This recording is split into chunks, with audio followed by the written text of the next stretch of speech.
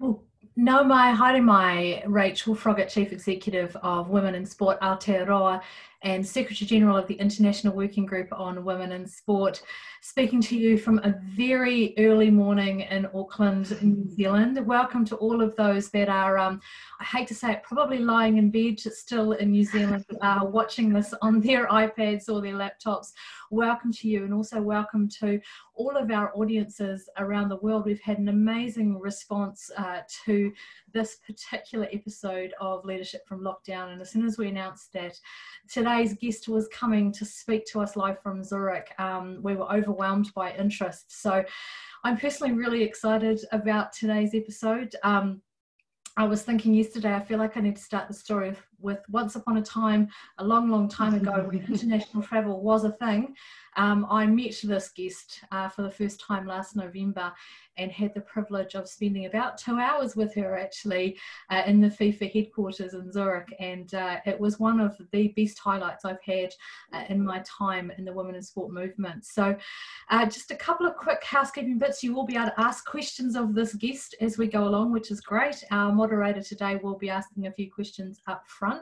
One question we won't be able to answer today is anything to do with the Australia and New Zealand joint bid with regards to the FIFA Women's World Cup 2023, only because we want to preserve the integrity of that bid and make sure that there's no questions asked of us about that. So without further ado, I'm going to hand over to our amazing moderator who has returned for week 3, Ricky Swanell. Ricky.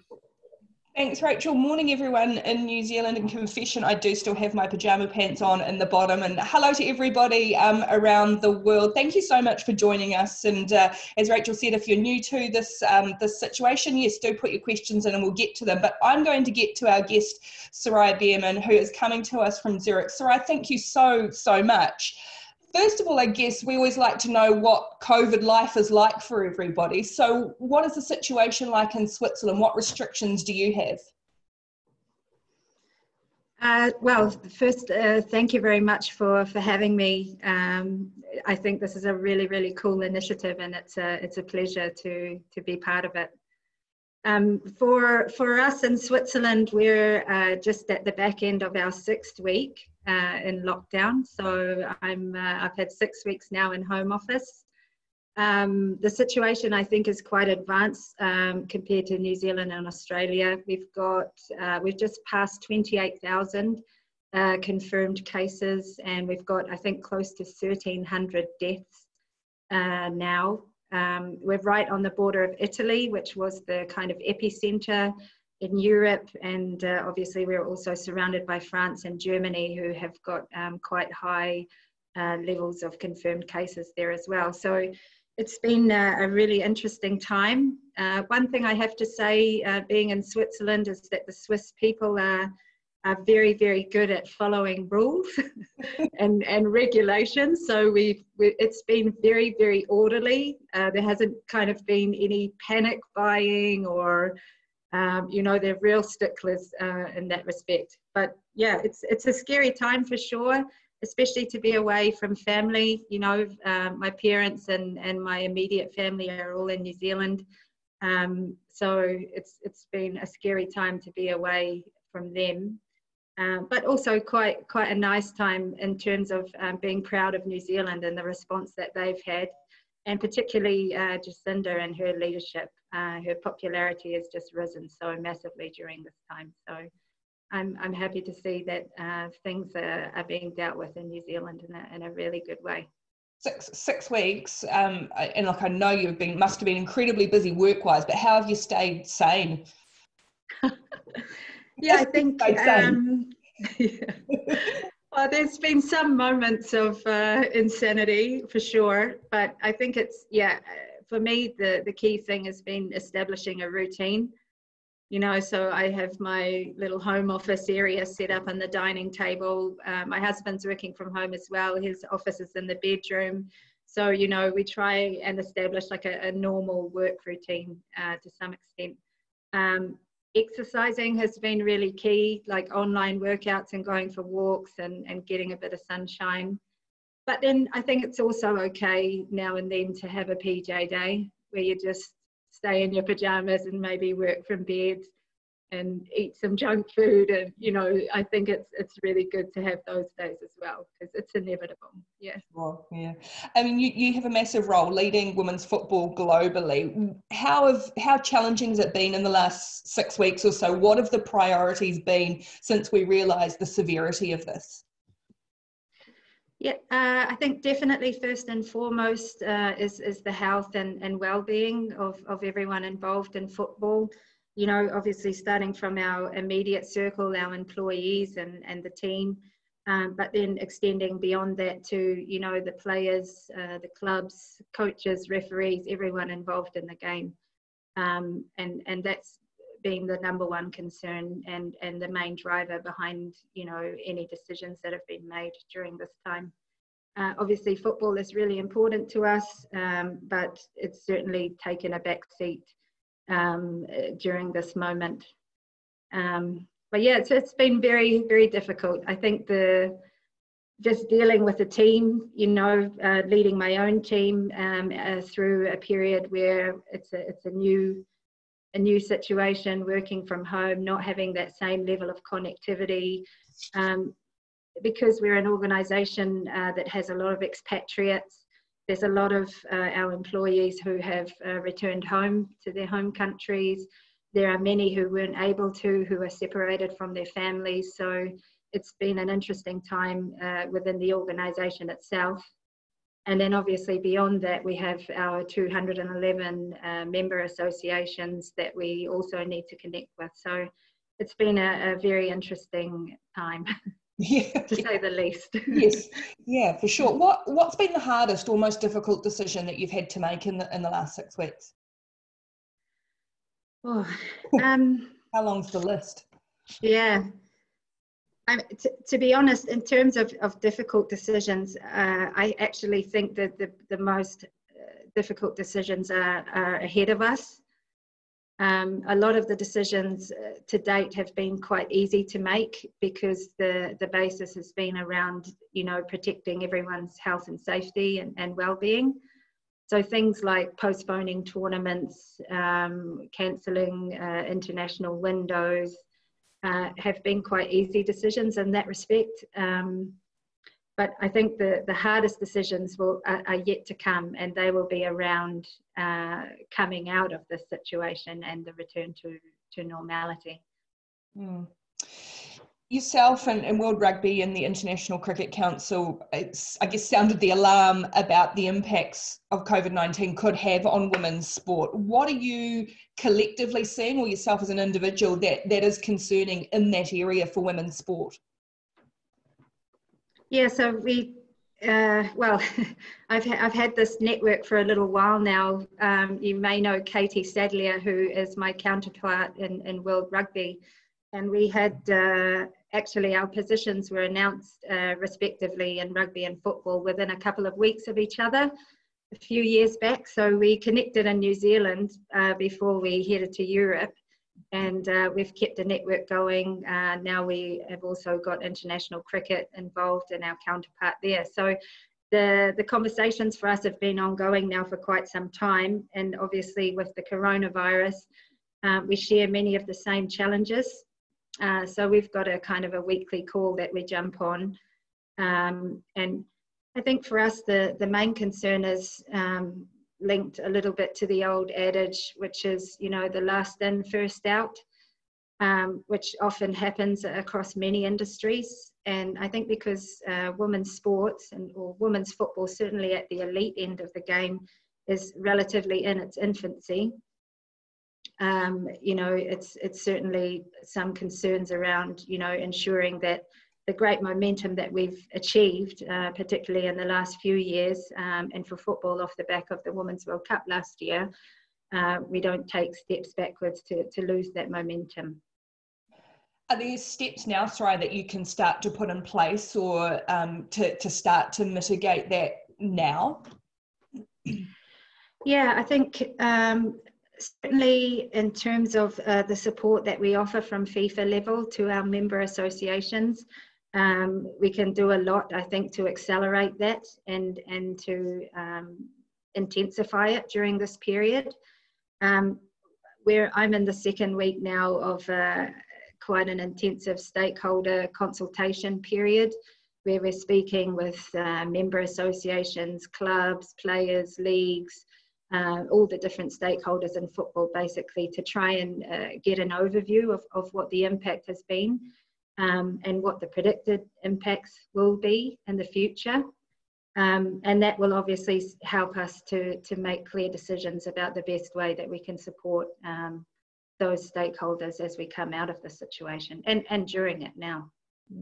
You've got such a diverse range of stakeholders, big national federations, smaller ones. I guess probably to relate here, people here are running the high performance end in community games. So how do you meet those needs of such a massive, diverse group of stakeholders?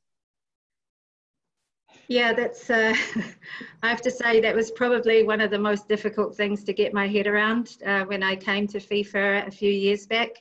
I'd come from the Pacific region, which obviously has its own unique qualities and challenges, but certainly is not to the same size as FIFA. So I think, yeah, for me, there was a steep learning curve in the beginning for sure, particularly in territories like Europe. For me, coming from the Pacific region and not having a great global exposure, you know, I had to learn quite a bit about the European women's football landscape, the same in South America. So, yeah, that was an interesting period for me when I first arrived. But I have to say that, you know, I started my football career in Samoa. And I was very fortunate to have a position there where I could be hands-on involved in building the sport of football in the country there after a difficult moment that they had financially. And that experience for me has been absolutely invaluable because I was able to really see firsthand what it takes and what is needed to build a sport from the ground up at a national level, and also to understand what the challenges and the obstacles are. So I often still draw on those experiences that I had in Samoa and the Pacific region in my role now. But yeah, the key is, to be honest, with that many stakeholders at so many different levels, it's to ensure that the support you offer can be tailor-made. So we have development programs and funding and different kinds of initiatives, and it's important to have a framework and some common objectives, but to ensure that the support you offer can be tailored. So for example, if we're supporting a league structure in Tonga, as an example, will be very different to the type of support we would offer to support a league structure in Germany. So it's just making sure that everything that we do is adaptable and can be tailor-made to meet the needs of the specific country. Mm-hmm. Is there a worry or a danger in this time that the gap widens between the haves and the have-nots in global sport and in football in particular? Yeah, I think that's always a concern for us, particularly as women's football is emerging and becoming more and more of a commercial product. Obviously, we want to see competitive matches at the highest level, and you know, the widening gap in performance, which was quite evident at the Women's World Cup last year, is something that we want to obviously close. In moments like this, I guess everyone has stopped, the elite performers and the more developing countries as well. I think the key is those that are, I would say, less resourced in terms of funding and human resource. How do we support them coming out of this, where the more resourced countries, clubs, leagues obviously have more of a fund and more of a backup to dip into? Yeah, sure. I mean, your mandate as Chief Women's Football Officer for FIFA is something about doubling the global playing base. So just taking it from a mere 30 million to about 60 million would be good if you could. How are you tracking with that strategy? And how do you even start on something like that, and how this may be impacted? Yeah, so we do have some lofty objectives. As you say, we want to get 60 million women and girls playing football by 2026. So that's something that is constantly looming over me, I have to say. But I think after the Women's World Cup last year in France, we had a massive jump in participation numbers around the world, which has been really promising for us. It showed us a few things, the direct impact that a global competition like the World Cup can have in terms of popularising the sport. So that's something that we've paid a lot of attention to. But also, you know, how having our athletes as role models, as ambassadors, you know, prominent in terms of being household names makes a big impact as well in terms of attracting new players and young girls into the game. The strategy, to be honest, there's many different elements to it. I would say the key in terms of driving participation is competitions.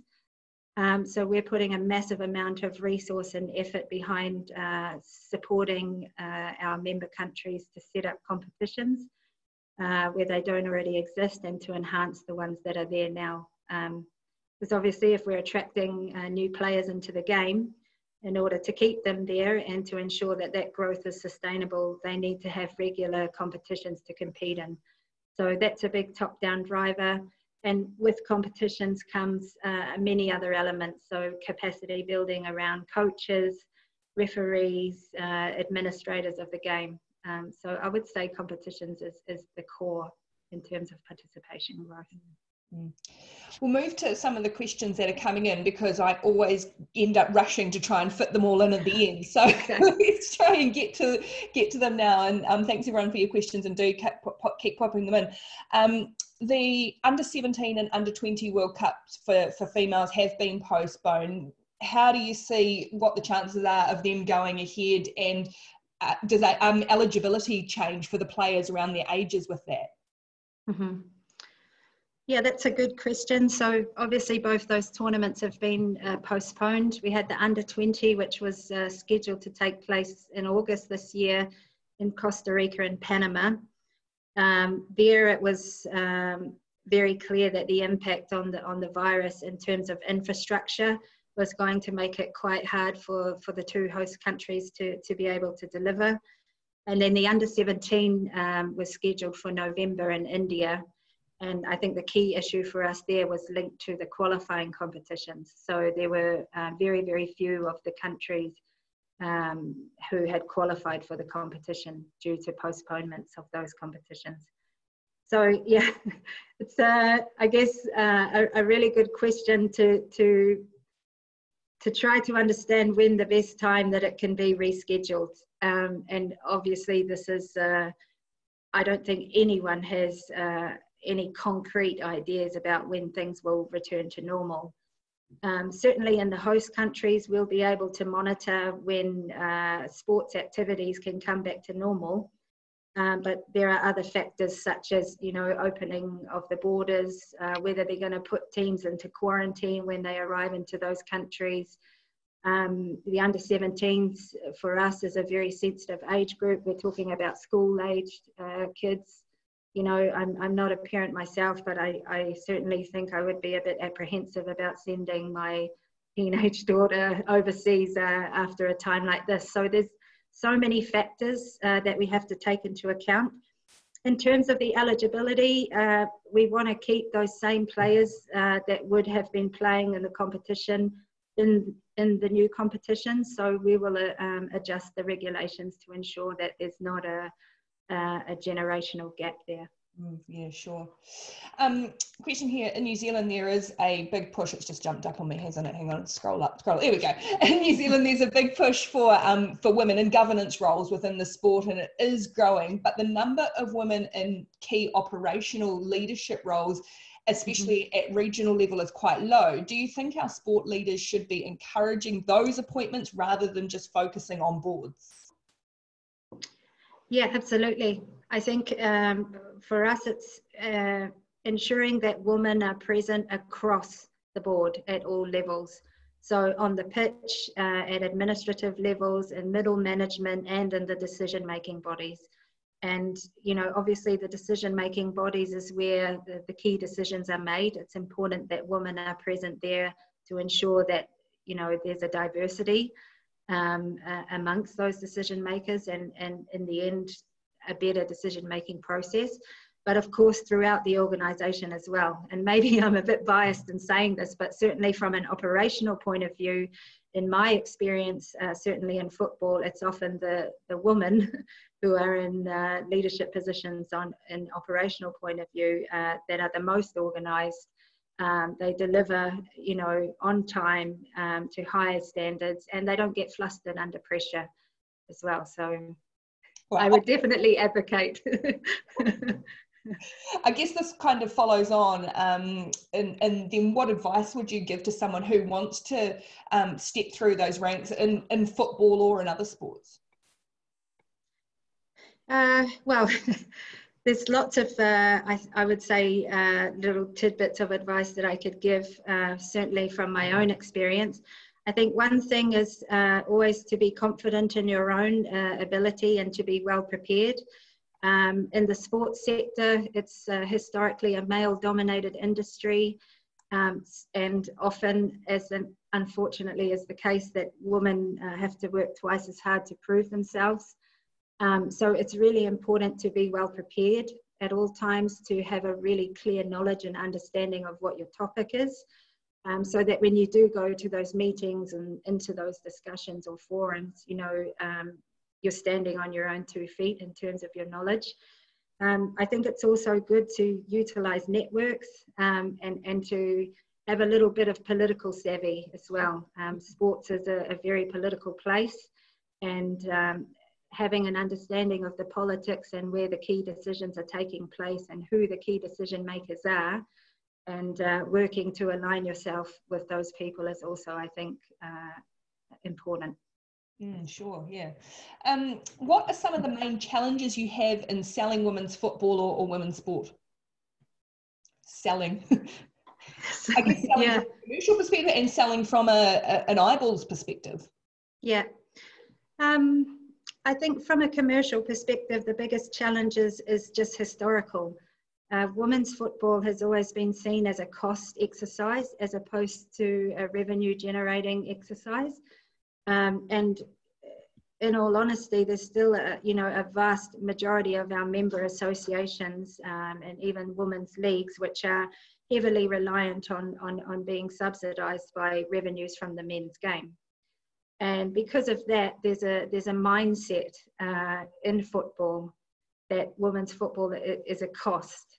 And I think a lot of the work that we have to do is around changing that mindset and getting those leaders to understand that investing up front for a longer term gain is vital in order to reap the opportunities that exist in commercialising women's football. And I really strongly believe that the commercial value in football across both genders, the biggest opportunity lies with the women's game. If you look at men's football now, it's completely saturated in terms of rights and commercialization, you know, player salaries, everything. It's completely saturated. And in contrast, if you look at the women's game and you see the gap there between the men and women's game from a commercial perspective, it's clear to me where the opportunities lie, and that requires investment and the right mindset. Do you see, and it's something that's sort of popped up, I think, in the cricket space over the last 24 hours here, do you see female events getting bumped for the male equivalents or male events in this post-COVID world? And what's your philosophy when working through changes to future programs? Yeah, unfortunately, it is something that I see. It's already happened in a few cases. And yeah, a lot of that is based on economics. You know, the football industry, like many other industries, is struggling at the moment financially. Many of our leagues and clubs and member countries are unable to fulfill their commercial obligations because activity has stopped, which means that the revenues coming in have also stopped. And typically those organisations, as a knee-jerk reaction, they put all their energy and focus into where the revenues are coming from. And at this stage, it's predominantly from men's football, which is unfortunate. But I think that, you know, particularly off the back of the Women's World Cup last year, women's football has risen to a level of prominence where even those leaders in football that are maybe not so into it are forced to stand up and take notice and obliged to invest. And it's certainly pressure coming from my end as well at FIFA level to ensure that that happens. It's a very polite way of putting it. With regards to the competitions that you talked about before, regarding post-COVID again, will you go back to those previous structures and development programs, or are there different, better ways that can cater to the women's game that aren't just replicating the men? Yeah, I think this has been a really great moment to maybe take a bit of a step back and do some reflection, and maybe push the reset button for sure. I have a really dedicated team who have been working quite hard during this period to really understand what the impacts have been and how we can adapt ourselves to ensure that the support that we give is optimized. So there's definitely opportunities, I think, to enhance the programs that we are offering.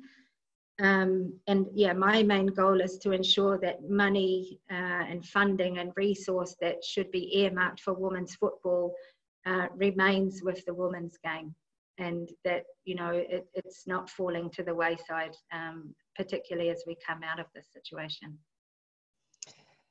In some countries that are obviously struggling, and the specific example here is Colombia, the female players, the contracts have been suspended or cancelled. How do you work with countries like that where there are such big gaps between the men and the women? Mm-hmm. Yeah, I think that's a really difficult one, because obviously the arrangements, the contractual arrangements for players is often governed by what the situation is in the country itself and the employment laws that exist there. FIFA has met with our confederations a few weeks ago and put together some guiding principles around contracts in particular. And yeah, obviously with seasons finishing and stopping in advance of when they normally would, we are unfortunately seeing that some players are losing their contracts. But as part of those guiding principles, we're trying to encourage the clubs and those players to reach an agreement between themselves, because obviously the welfare of the players is something that's really important for us. And women's football is a long way away from, you know, the men's professional football in terms of the salaries they get, the kind of conditions that they get. So they're not kind of living it up in their mansions and their home gyms like we see from Ronaldo on his Instagram account. It's a very different situation. So I think we have to be careful. And we're quite lucky to have stakeholders like FIFA, which is the International Players Organisation. They have very close contact with players, and they're really on the pulse in terms of what's happening and the impacts on the players. So we'll be meeting with them shortly, and the insights that they can give us are invaluable in that respect. There's actually a question here about FIFA and how closely you've worked with them, and your thoughts on the report on the implications for women's football. Yeah, I think that was a really interesting report they published. Certainly for us, it's something that we've used internally to help get that bigger picture of what the impact that this virus is having on our landscape. The players are a really, really key stakeholder, obviously, in football. You could argue they're the top stakeholder. So having FIFA as an organisation aligned with us and being able to gather information from them, like what they've put together in that report, is certainly very helpful. And I'm looking forward actually to having some discussions with them on how they see that we can collectively support the female football players during this situation. A theme that sort of come through in the last couple of weeks with these sessions is that the chance that this situation opens up new opportunities for women and everyone in operational leadership roles. What opportunities do you see coming from this COVID situation that will give some positive change to football and to women in sport in general? Yeah, I think it's always been the case for me that it's moments of adversity, certainly where the biggest opportunities lie.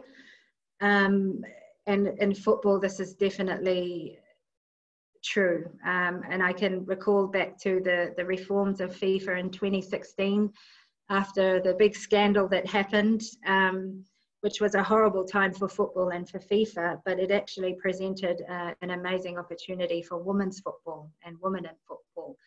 And it was actually due to that crisis that we now have, women in positions in the FIFA Council. We have a female general secretary now. I myself am a member of the management board in FIFA. And those things wouldn't have come about if we didn't go through that crisis. So I think there's definitely a moment where women in sport and women's sport in general can seize on opportunities coming out of this. I don't know what those opportunities will be, to be honest. I think a lot of it will come from leadership and just women, the way that we seem to hold ourselves, and Jacinda is a shining example of this. In moments of crisis, and the leadership that they demonstrate, I think, will lead to a lot of opportunities in itself in terms of decision making and within organisations moving forward, for sure. This question probably pertains more to your time in Samoa and New Zealand, or your knowledge from that, and sports relationship, which can be a bit uncomfortable with the reliance on gambling money and the pokey money. We know that there's going to be a big drop in that here in New Zealand. Is this a time where that can be a fundamental shift in the relationship, given the state of the economies at grassroots and professional level? Yeah, I'm not sure I fully understand that question, but I think, well, I would hope at a time like this, for sure, particularly when there's a lot of economic hardship, that gambling would decrease, obviously, and there are obviously higher priorities in a moment like this. But yeah, I'm not sure I don't know if you remember, so a lot of the community funding for sport in New Zealand came through the Pokey Trusts and the gambling. Martin Snedden last week, I think they give away 150 million, but that's going to be halved because obviously nobody's at the pub and the pokie. Yeah. So can we start to move away from reliance on gambling money, TAB money and all of that? Yeah. Okay. Yeah, no, I see what you mean. I recall that now from New Zealand. Yeah, I think that's going to create in the initial phase a very difficult moment, because a lot of those sports, and if I recall, a lot of them are community clubs and community sports organisations that rely very heavily on that funding. So I think there will be quite a negative impact up front. And until we're able to rebuild, but maybe it does present an opportunity to move away from that type of funding, for sure. And I would look to leadership from the government and regional sports organisations there, certainly Sport New Zealand, to see how in a time like this we can look at alternative avenues of funding those community sports organisations, which are so vital in terms of community well-being.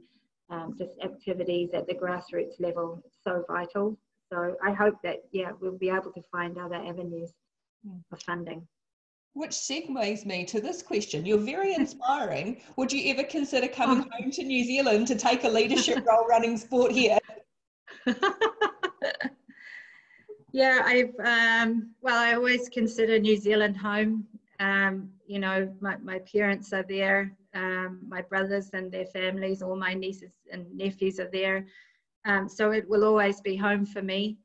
I guess at some point in the future, I would definitely return home. My husband's family are there too. But to be honest, I feel so passionate about what I'm doing now. Women's football is so deserved of such a level of prioritization and activity and you know, investment, and I feel that we're only at the beginning of where we can be in terms of the growth of our sport. And I guess I want to exhaust as much as I can, all the efforts I can towards that, before I make a move back home. I can see you, when you're talking about the growth of women's football and what's ahead, like you're lighting up, like how exciting it is. This is a sort of practical question, will FIFA look at running the coach mentorships program again for women? Yeah, absolutely, 100%. I think it's a really good program. It addresses some of the issues that we have in the women's game. For those that know it, you know, there's a real lack of opportunities for female coaches in our sport. It's often the case that many of the male coaches that don't make it to the level that they want to in the men's game, they come across to women's football, often taking the opportunities that are there for the female coaches. So the coach mentorship is a really cool program. It's based around connecting up-and-coming female coaches with well-established ones. So in the last edition, for example, we had Jill Ellis, who is the coach of the US women's national team when they won the World Cup last year. We partnered her up with an up-and-coming coach, Monica from Mexico, and just mentoring them, giving them career advice, giving them opportunities to travel into each other's training environments. And it's obviously a massive a learning experience and a great opportunity for those young coaches coming through, but also a really, really nice chance for those established coaches to give back to the game as well. What's your hope once this pandemic is contained and for tournaments to start taking place again? I mean, how far away realistically are we from that? And like we said, the concern of the men's events taking precedence? I think the first thing is to look at the domestic level. So nationally, I think it's really important that we get the women's leagues and the youth leagues up and running again, first and foremost. That's really the bread and butter. That's where football comes from. Those leagues and club competitions that are happening at national level is the foundation for everything. And at the moment, all that activity has stopped. So I think we, you know, certainly from a FIFA perspective, a lot of our focus is around ensuring that those domestic competitions can continue. And then obviously we look at the regional level next, so the confederations. You may have seen, for example, that the UEFA Women's Euro, which is the big European championship, has been moved back to 2022 now. So the calendar, the competition calendar, is like a big jigsaw puzzle. And already before this crisis, there was, it's like a balancing act where you have to fit in the club competitions and leagues. Then you've got obviously national team competitions at regional level. Then you have the FIFA World Cups, and trying to fit that all into a puzzle outside of a coronavirus situation is already quite difficult. Now we're going to see a condensed calendar because a lot of these competitions have been postponed and postponed. So I think it's inevitable that in the next few years there's going to be massive overlaps for sure, which I think for many sports fans is going to be amazing, to be honest, because there'll be back-to-back tournaments happening, I think both in men's and women's. But yeah, I hope to see a return to normality as soon as possible, as long as everyone can be safe. And you know, we're aligning obviously with the government's international travel, borders being opened, all those kinds of things. There's so many considerations. We're seeing here in New Zealand, but I mean, I'm sure around the world, that national federations are struggling financially. Will an organisation like New Zealand Football receive financial support from FIFA? Yeah, so part of the work that we've been doing over the last couple of weeks is interviewing our member associations to really understand the impacts and what they're going through. Obviously from an organisational perspective, but financially as well. And that information is going to feed into an overall process where we will have a support fund, which we offer to our member associations to support them during this period. And I guess the main thing we're doing now is understanding where is the best place for those funds to be directed. And my role within that is to make sure some of those funds go to women's football. Good luck. I'll probably be able to squeeze one more in here, and I guess it's advice for women in developing countries, and we have got a few from various places around the world here. So about, I guess, having the right qualifications as such, or just getting in and boots in at the ground in those developing countries. Yeah, I mean, I'm a huge advocate for just getting in and rolling your sleeves up and doing the work. I myself don't have qualifications. I didn't come through an educational pathway to get where I am. It was all, you know, hands-on, getting on the ground, getting involved, understanding it, and working through it.